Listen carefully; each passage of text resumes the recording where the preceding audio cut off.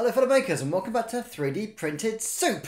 It's been a while since I've done a video as I've been working on several projects. One of them being this little beauty. It's the Bambu Labs A1. It's got multiple colours, it has got fast printing, and I've never had a Bambu Labs printer before, so I thought it's time that I tried out this new company which everyone is talking about. I say new, it's been around for a while, but I just hadn't taken much notice. But this little baby got my attention. So today we're going to open it up, construct it, put it together, do some test prints and see if it's as good as everyone else says it is. Before we do that however, thanks to everyone who's liked and subscribed, well over 3,000 now. If you haven't subscribed, now's a fantastic time. Take your cursor, drag it down, click the subscribe button and welcome to the multicoloured 3D printing channel which is 3D printed soup. Taste the rainbow. Can you believe that? 3,000. 2 years ago I wouldn't have believed you if you told me that. But yes, I'm very happy. So yeah, to celebrate, bought a new printer. Now let's get on and build ourselves a new 3D printer. Because it's been a while.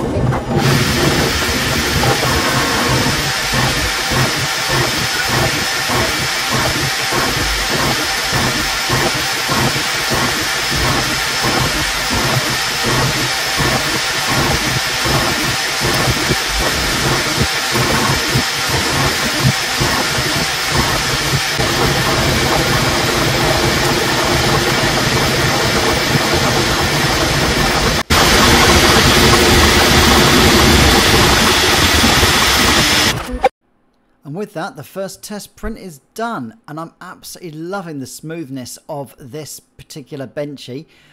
There's very few layer lines, it's smooth, it's crisp, and yeah, I'm absolutely loving the Bambu Labs A1. Now, I'm yet to try the multi-colour printing, which I'm really excited about, and that's going to be my next video on the channel, so stay tuned. Thank you very much for watching this build video, and yeah, at the moment, I've got nothing but praise for this.